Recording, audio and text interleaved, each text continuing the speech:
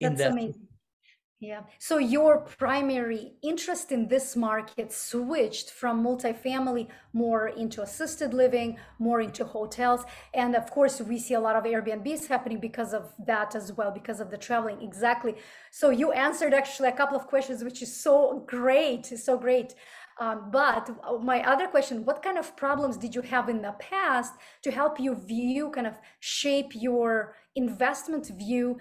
And because with what you have now, you must have had some kind of issues to be able to be where you are today, so successful as well. Thank you. Thank you. Always as I started 15 years back or so with my another partner, we couldn't raise much money. So we were buying C minus class assets. That's all we could afford. And then we were renovating them and selling them for double the price or 60% more value after 4 or 5 years.